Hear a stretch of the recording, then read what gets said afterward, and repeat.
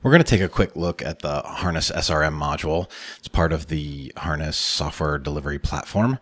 And one of the core functionalities is the ability to do SLO management. And in SRM, SLO management starts with monitored services. So we have a list of monitored services right here. You can see that my user ID is not authorized to create new monitored services. So we have a fine-grained role-based access control system in here. I'm going to go ahead and click into one of these services, and we can see that we have SLOs already defined for this service. I have SLOs and error budgets. So if I am an SRE or anyone responsible for reliability, I can come in here, I can set these up in this area, and I can also view them. If I'm on the engineering team or a developer, I can also get access to come in here and view these so that I can see how things are going over time, and I'll also be able to get notifications if my error budget is draining too quickly and it looks like there may be some type of impact to the engineering team where they're going to have to slow down. So I'm going to take a quick look at the SLO as it's already been defined. So these SLOs have a concept called user journeys, which are visualizations of how users interact with services. I'm going to go over to the SLI, and you can see that the SLI gives you the ability to choose availability or latency metrics, threshold or ratio-based SLIs, and there's analysis that's done for you as you go ahead and change these values. And then as we go over into the SLOs, you can see that we have SLO targets, various periods that can be selected, and the error budget changes as I select my various SLO targets, or I can type in here to change those. So one of the important parts also is health sources for these various metrics that are going to form your SLIs. So most companies have many different monitoring solutions or observability solutions in place. And I'm going to flick over to a different webpage just to show you the configuration of those within Harness. You configure once and use many times. But as you can see, we have many of the leading monitoring solutions, as well as the ability to do custom health sources. So all of the major solutions are supported right here, and anything outside of those, you can use a custom health source to support. Now that's the manual way of defining SLOs within Harness. You can also do those at larger scale using templates and our API that we have in place. So that was a quick overview of Harness SLO management.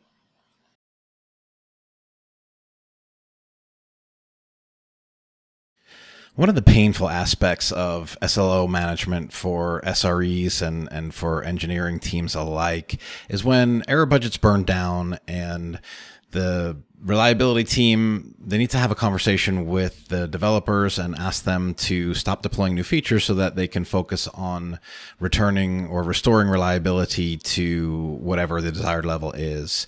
So instead of manual processes in Harness SRM, we've come up with an automated process for this.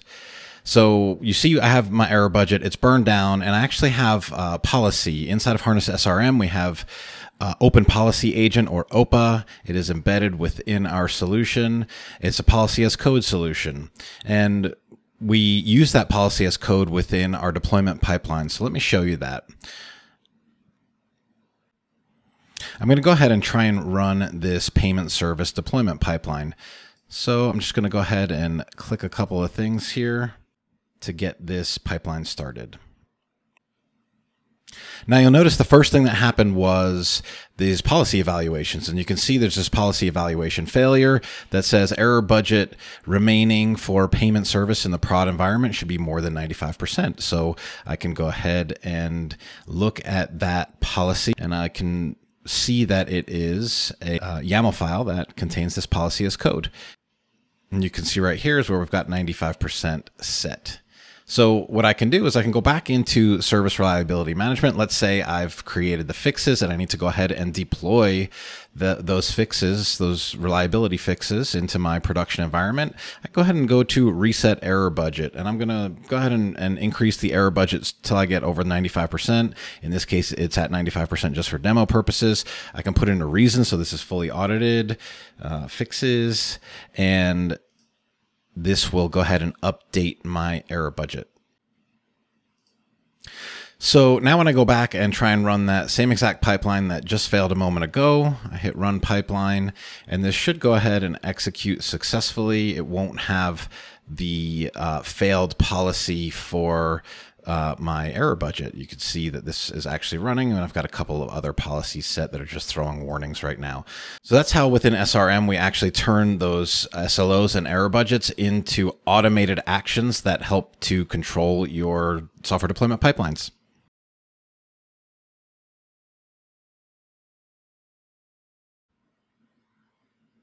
A major challenge today is trying to identify the root cause in a short amount of time when there's a customer impacting event. We have tons of different data sources, monitoring solutions, logging solutions, observability, and Harness SRM is designed to pull in data from those and to help you identify what's really causing a problem really quickly. So let's take a look at root cause analysis in Harness SRM. You can see on my screen here, I went to service health for my monitored service, and I've jumped into a time frame where there was a service health degradation. And on the screen, you can see it's showing me that there are 6 changes here. I can look down below. It shows me which metrics were anomalous in case those are going to lead me to the root cause. It also does analysis on my log files, and it shows me, hey, you know what? Here are known log messages, and they have a similar count as they always have, so you can probably ignore those. Here is a known log message, but the frequency of this log message is more than it was before, so something you might want to look into.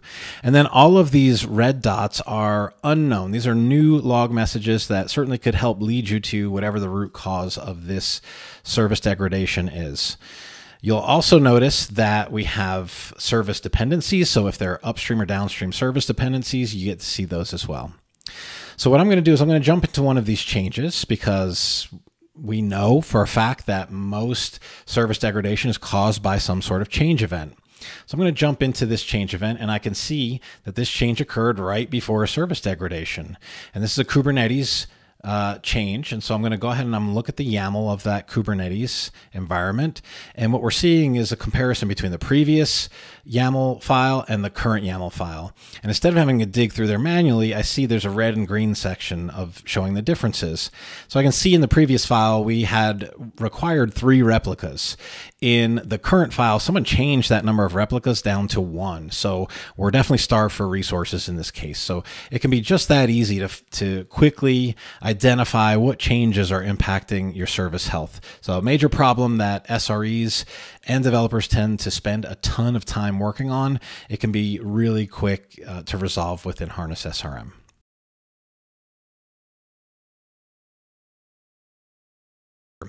One of the other things that we want to make sure happens is that your reliability is constantly improving. And one of the things that's very difficult to get right is finding and fixing exceptions. So Harness SRM has this built-in capability we call error tracking. And I'm going to show you the error tracking capability right now. You see we have an exit status of 1 here on this, this CI pipeline build. And when I look at the pipeline itself, it failed running some tests. And you can see that some of the tests that we run are unit tests, so the code is being exercised, and most of those passed, 2 of them failed. One of the really interesting things is error tracking. So when these things fail, when they throw exceptions, whether they're handled exceptions or unhandled exceptions, the developers need to figure out why, what's going on, what failed. And Harness is actually able to go ahead and track all of those exceptions. And you're going to see exactly what Harness is giving you for information. We're providing all of the information required for a developer to solve the exception really fast. So on the left-hand side here, you'll see a stack trace. So this is, if you're used to APM tooling, this information that you're seeing on the left-hand side where I'm circling my mouse right now, that's everything you get from the APM solution. Now, if I click on any of these, you'll see that in this big window, all of the source code appears for every one of those methods in the stack trace. So we're providing more information there already. But what's really critical here is that for all of these parts of the stack, we actually are recording all of the variables. So these variables are what the developers need to really go ahead and fully debug what's the problem, what actually caused the exception. So we provide all of the information required for those developers to not only identify that there were exceptions, but to really rapidly get to the root cause so that they can fix their code, so they can make the code much more reliable as it moves on to production.